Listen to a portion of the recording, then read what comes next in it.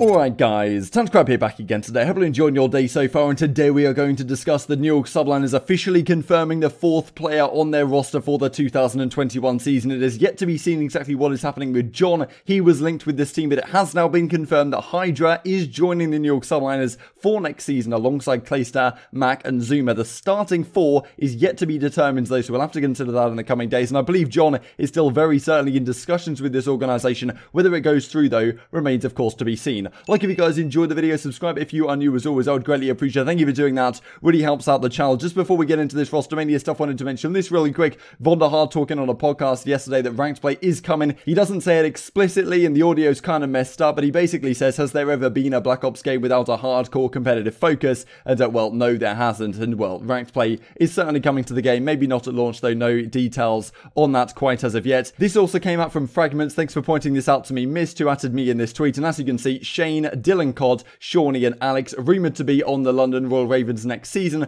with the 4th potentially being Zero. Shane of course here on the left as the coach of this team. Dylan CoD was on that team last season in addition to Shawnee, who has now been confirmed, and these guys have all teamed in the past on Nieuwland and Reciprocity as well. So interesting to see how this one develops, and I wonder when London will end up confirming their roster, especially because Subliners have gone out of their way to make a confirmation today, as we will look at. Over the last couple of weeks we saw Accuracy, Temp, Sensor and Happy get released during the New York Subliners, kind of as expected. Then we saw Attach get released as well, so Accuracy and Attachment onto the Minnesota Rocker alongside Major Maniac and Priester, as we looked at a couple of weeks ago. Then Claystar was officially confirmed back on well, the 18th of September. This was rumoured for a while. We weren't sure exactly what direction Claystar was going to go in. He officially does go back to the Subliners, joining then Mac and Zuma, right? This certainly makes sense. Mac can play a flex, he can play an SMG. He was a fantastic player throughout the Modern Warfare season. Zuma, legendary duo with Claystar. Question really was, like, why isn't Attach staying on this team? Kind of makes sense for that to be the team 4. Attach, Zuma, Mac and Claystar kind of would make sense. However, Attach decided maybe to go in a different direction, and now we have a situation where Claystar is joining the Subliners. Zuma's there, his old buddy, I suppose, as that main entry SMG. Mac can either play an SMG or a flex, and now they need a player who can also either play an SMG or a flex, depending on the direction they want to go. And today, they just confirmed that HyDra is going to be that guy. The French phenom comes to New York. Welcome HyDra to the Unbox official family. So these are some highlights from his, well, previous games. I suppose him doing a trick shot over in Infinite Warfare. There was a clip from Modern Warfare. There was a clip as well from Black Ops 3, as you'll see on screen here in just a second. So yeah, wow. HyDra joining this team. This is, well, not a guy you might have heard a lot about, right? We talked about him probably a little bit over last season in the Challenger side. Definitely one of the most promising players in the Challengers region. But yeah, a French talent that doesn't necessarily get too much exposure, get too much love in the scene. He wasn't on one of the best Challengers teams. We'll have to look at exactly his run in a second here. But the best team really was Team War, Singularity early on, Team War for the majority of the season. HyDra was on Train Hard, but was still dropping absolute numbers, right? And was definitely one of the most promising talents in that region. And it's understandable that teams wanted to pick him up. And we discussed a while ago that, well, Paris were certainly looking into him. They probably could have picked him up halfway through the season on the substitute bench and just loaned him back out to Train Hard, I suppose, to complete the rest of the amateur side. Or if they actually wanted to bring him into their starting lineup, which they could have done. His English has definitely come leaps and bounds in the last few months, as we'll look at once again here in just a second. So this is a very interesting move. As you can tell from these clips, this guy is very talented. He's considered one of the best amateur players in the entire world. Claystar did a tweet not too long ago saying the same thing, and guess what has happened just a few weeks later? He gets confirmed onto New York. So really interesting. He says the following: very excited to announce that I'm joining Subliners, proud to be part of such an amazing organization. So frankly, this is really cool to see. I'm very happy to see that, well, European talent and potentially Australian talent as well, with Pred being in consideration for the Paris Legion roster, are getting their opportunities abroad, right? Because it's pretty difficult a lot of the times for European players to break out, especially given that, well, the pandemic situation makes it more challenging to travel. It's a lot easier for these organizations to pick up players that are homegrown and native to the US and are much easier to bring into the starting lineup for a number of reasons. But there is so much talent in many different regions. It's great to see HyDra and the French region getting their opportunity. Of course, from the side of the Paris Legion, it's not looking great. And as Up2 CoD says, head coach for the Paris Legion, some absolute muppets floating about. Maybe regards to his own organization, right? Because it doesn't really look like they've had the greatest run of things. The fact that HyDra has been unable to go to the New York Subliners when, no one was really talking about him until a month or so ago, and then, well, they didn't snap him up when they had the opportunity to. It's just not a great look for the Paris Legion. If there's one guy you want to build your team around as kind of like a main franchise player on your team that you could build around for years, and if he does end up becoming ridiculously good, sell for a very high price to another organization, that opportunity now has gone, of course, completely out the window. This then is Clayster's history with players like this. As we can see over the last few seasons, it may have been Clayster's thought process that, hey, in 2019 I played with Simp and aBeZy on the United squad that won the Black Ops 4 World Championship. aBeZy, you could argue, wasn't necessarily a rookie. People were saying how Mac isn't like technically a rookie. I think you can have the discussion either way, because aBeZy played in the World War II season on Enigma 6, so you could certainly argue he's not a rookie and it was only Simp who was a rookie. But yeah, that's a discussion that you can certainly have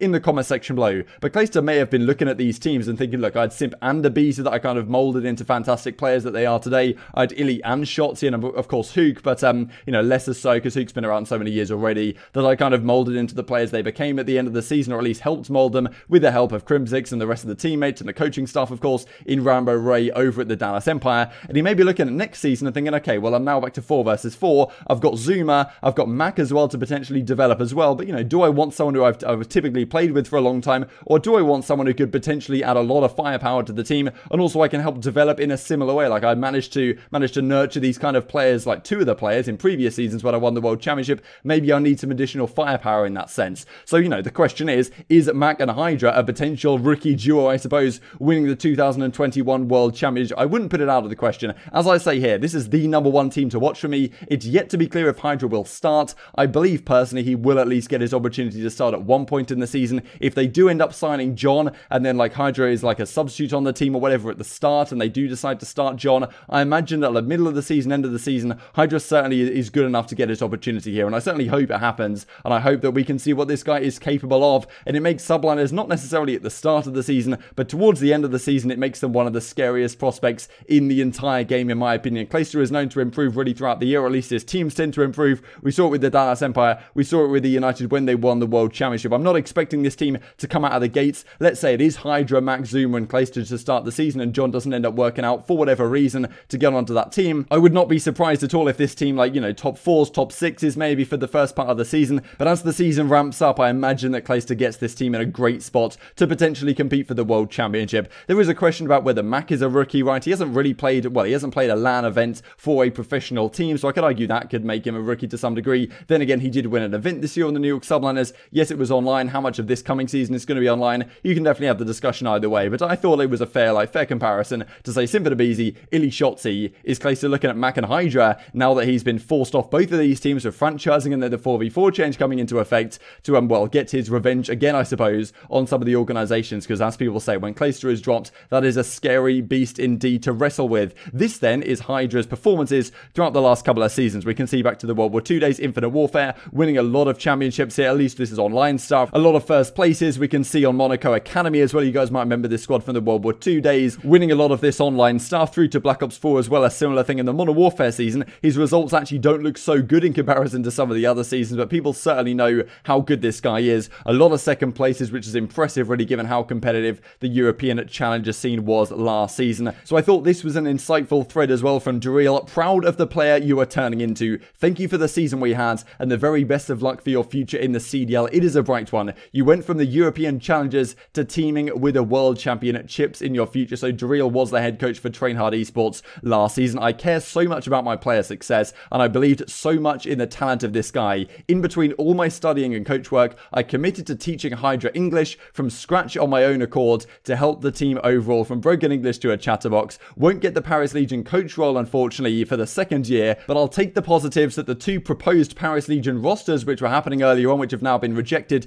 voted me as the choice of coach. But it's a minor setback. I'll continue to study and improve and bring something else to the table. In between all of that going on, I committed to my teams, did the usual analysis as well as live on the day from SNG versus War, like Singularity War, alongside my university work, figured out the smokes that can flip spawns and implemented it for certain hills. Even if people outside can't see the value, there's no doubt that I work hard for all my guys. I succeed if they do. Learn so much from all the guys in my rosters this year and the challenges each team brought. You are not born a winner, you are taught the attributes to become one. Great thread from Drill. If you're a CDL organization, pick this guy up. So I'm very intrigued to hear your thoughts in the comment section below. Would you have taken a chance on HyDra? What do you think about John? If John is an opportunity to be signed, do you start HyDra? Do you start John? John's been out of the league for a couple of years now. Do you think that HyDra has more opportunity, more pedigree to be one of the best players in the world this coming season? And maybe John is somewhat past it in terms of his peak performance. We didn't see a great John in Black Ops 4, for example, after he had to take this year out for reasons which currently have been undisclosed. Intrigued to hear your thoughts in the comment section below. I hope you guys enjoyed the video. Thank you for making it this far. If you did enjoy it, I'd greatly appreciate a like on the video. It really helps the YouTube algorithm know you enjoyed this content. Other people like you may enjoy this content as well and push the Call of Duty community to new audiences. Thank you for watching as always, and I will see you next time.